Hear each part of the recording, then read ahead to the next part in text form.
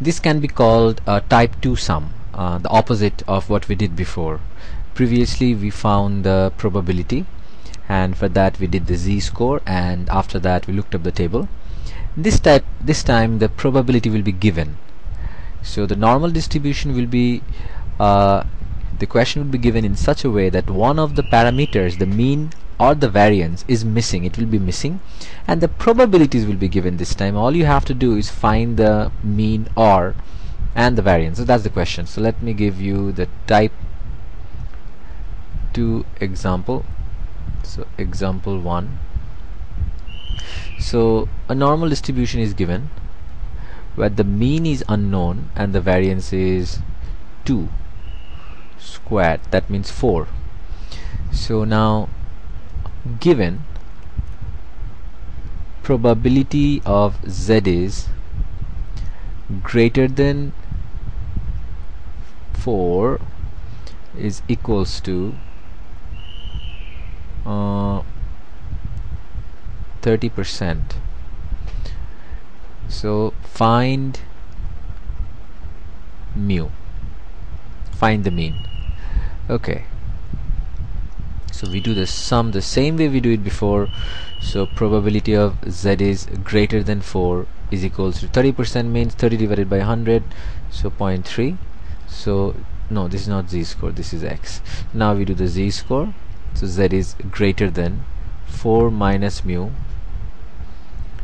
so divided by sigma, standard deviation is 2, so we can write divided by 2, so equals to 0.3. Remember, if you do z-score, the probability cannot change, the probability will always be the same. So now this is the case. Now what you have to do is you have to identify whether this thing is positive or not. So in this, it's always very helpful if you just draw a picture. So if you draw the picture of the standard normal distribution, because we have converted to z-score, so 30% means, and greater than, it means on the right hand side, and 30% means this is half, this is 50%. So let me show you. If this is the area, if the probability is the area, so if this is 0 for the standard normal distribution, this is the standard normal distribution, the mean is 0 and the variance is 1. So this region is 50%, 0.5, and this region is 0.5.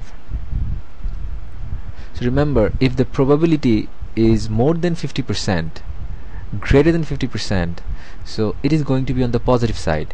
But if it is less than 50%, it is going to be on the negative side. Remember, then the value of z would be negative. Maybe this would be plus a, this would be minus a or something. So this would be positive side, this would be negative side. So this is extremely important to know which side are we putting the value here. So greater than means on the right hand side, and 30%, 0.3 means definitely less than 0.5, so it will be somewhere around here.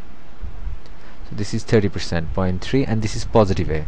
So we can say let 4 minus mu, I hope you don't find this confusing, this is 4, this is mu, divided by 2 is equals to a. So therefore probability of z is greater than a equals to 0.3. Now we have, for this type of sum where the probability is given and we have to find the mean and the standard deviation, we have a special table called the percentage table, which is a greater than table. For this type of a sum, we don't have to look up the usual table. We can move on to the next table, which is a special table. Especially for this sum, it's the percentage table, and this table is greater than. So this will be, for this type of sum, it would be greater than. So now we are looking for the value of z. Z is greater than what? The probability is 0.3. So we have the probability as 0.3.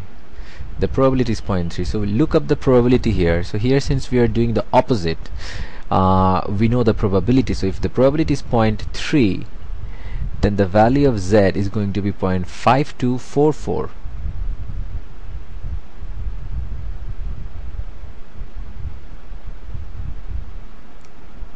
So that's it, we got it, we got the value of a. So that means, so 4 minus mu divided by 2 equals to 0.5244. Therefore from here we can find the mu. So this is going to be 4 minus mu equals to 2 into 0.5244, and this is going to be 1.0488. so 1.0488. so therefore mu equals to, if you send the mu to the other side and this to this side, it would be 4 minus 1.0488. so this would be 4 minus this answer.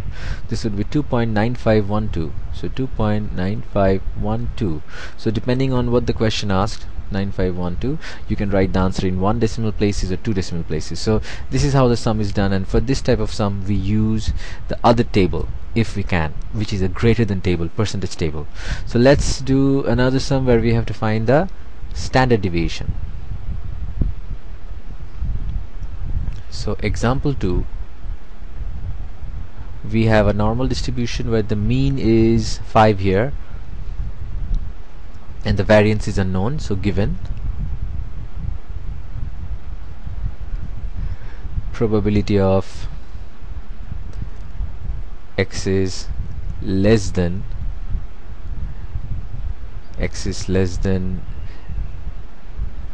7, so probability of x is less than 7 is equals to, we can make this something that works. Okay, let's give 15%. Find the standard deviation. First thing is z is less than 7 equals to 15% means 0.15. so therefore z-score, always z-score first. Remember 7 minus mu is 5 divided by sigma equals to 0.15. remember the probability doesn't really change when you do z-score. So let's draw the standard normal distribution. It's a very good guidance, it's a very good idea to draw this, it helps a lot. So less than means on the left hand side, and the area is 15%, so 15% means it's going to be less than 50%, so maybe around here. So the area is going to be like this. So this is negative, so let me use negative a. So let 7 minus 5 divided by sigma be negative a. Therefore probability of z is less than negative a equals to 0.15. so by the law of symmetry we can just change the inequality symbol, reverse it and make it positive. So 0.15, and we can look up the other table which is a percentage table for greater than. So for this type of sum, so if we look up the table, we'll find that for z is greater than 0.15, it's 4 decimal places, so 0.15, if this is the probability for greater than, the value of z is going to be 1.0364.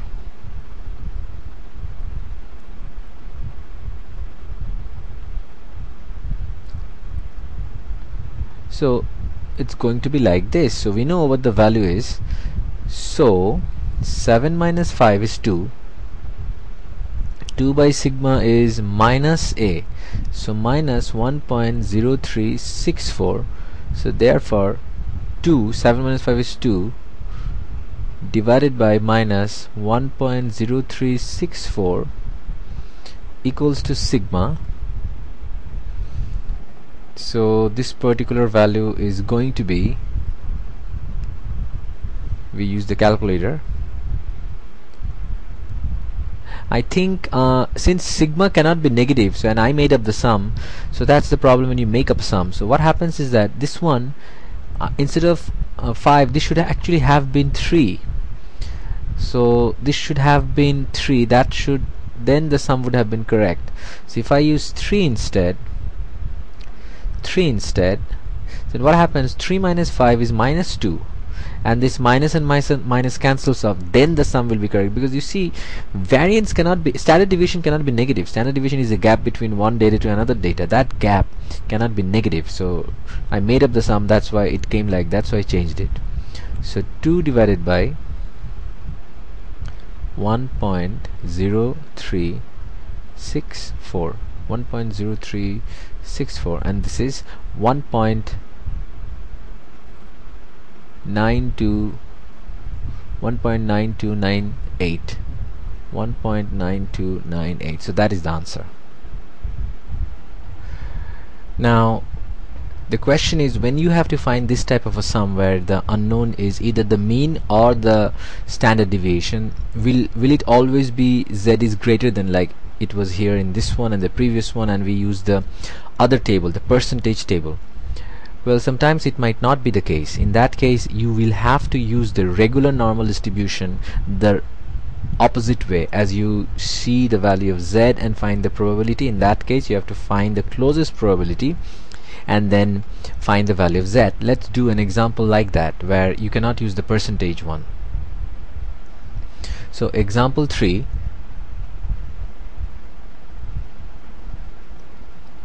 suppose this is the normal distribution where we have, let's use larger number now, 25 as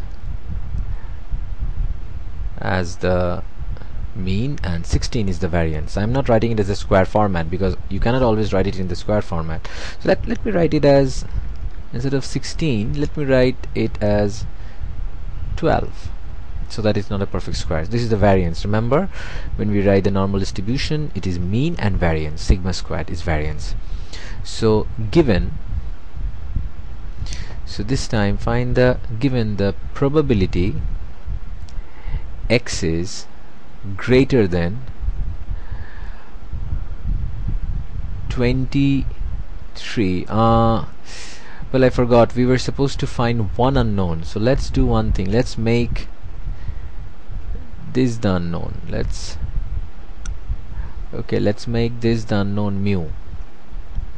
Mu is unknown. Okay, so z is greater than 23 and the probability, suppose it is 65%, and you have to find mu. Okay, so let's get started.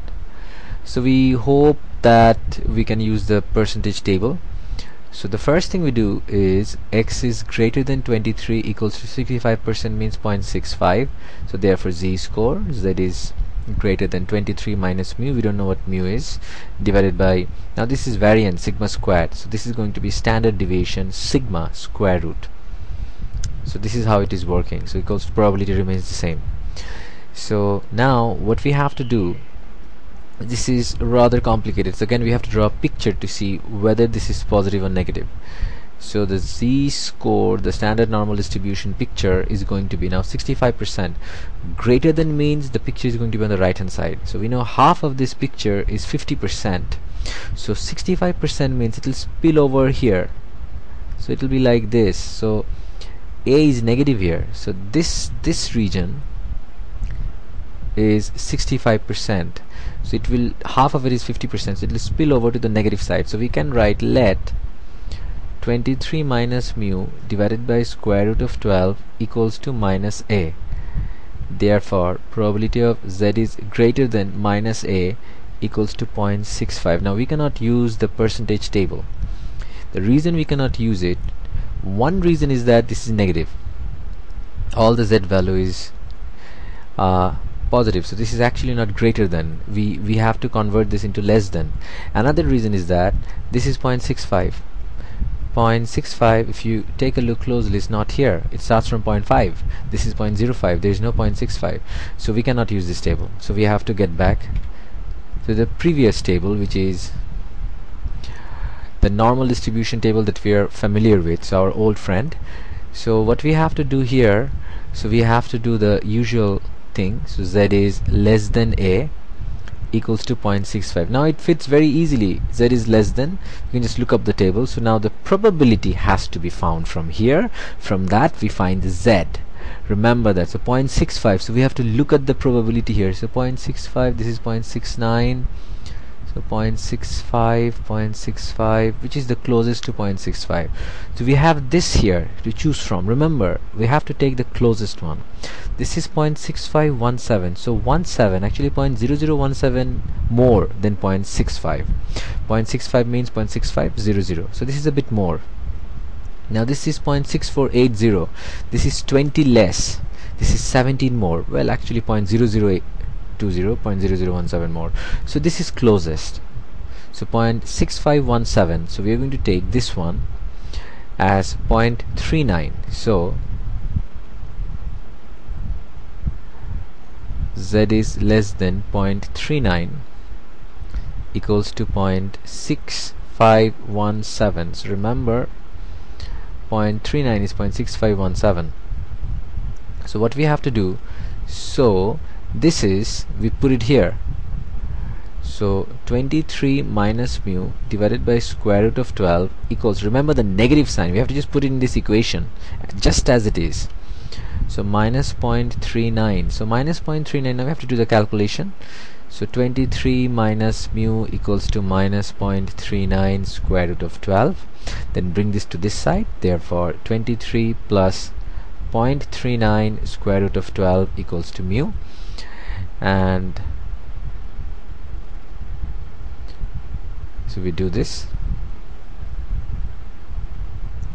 So this is going to be 23 plus 0.39 into square root of 12, square root of 12. So this is going to be 24.35.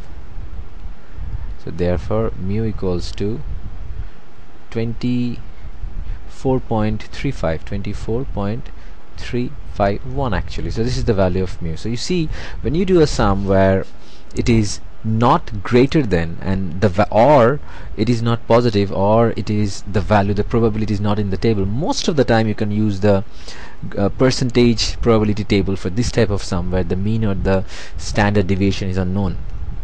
But occasionally you'll find a sum that you cannot find that in the percentage, the easier version, and you have to use the main table to look up the sum.